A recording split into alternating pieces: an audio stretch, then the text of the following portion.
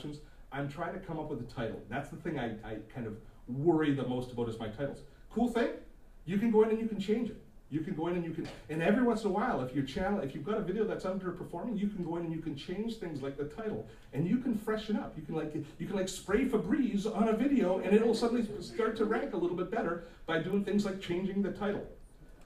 The next most important thing, and I don't obsess on this too much, but it is so important, is that thumbnail image, that little image there.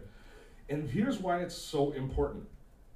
As video consumers, we don't watch a single video. We don't go hunting for video with a rifle. We basically go with shotgunning. We binge consume. Think about if you're looking for information on a topic. You do a search, you find a video, and then you stay in that space. It's like Netflix watching a TV series. You watch all of the videos that you think are relevant in that space. So we have an incredible opportunity to engender social proof right from the beginning. I'll give you an example. Let's jump over to, and I'm going to hope that I rank. I'm going to go into YouTube search, and I'm just going to type in a super short tail search, Evernote. And this is where I get so much of my traction from.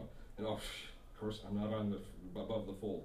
But if we scroll down and you're searching for information, there's Steve. See, I choose to just use my face, my image, and a really consistent branding around my thumbnails.